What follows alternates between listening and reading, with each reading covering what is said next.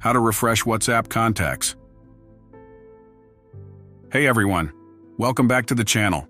Today I'll show you how to refresh your WhatsApp contacts. It's quick and easy, so let's dive right in.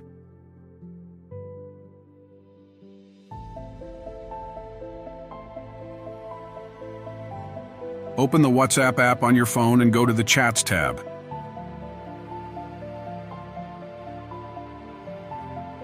Tap the new chat icon in the top right corner.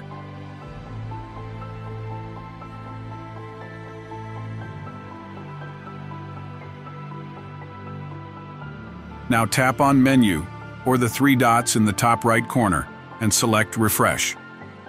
WhatsApp will now update your contact list with any new numbers saved on your phone. That's it. Your contacts are now refreshed and up to date.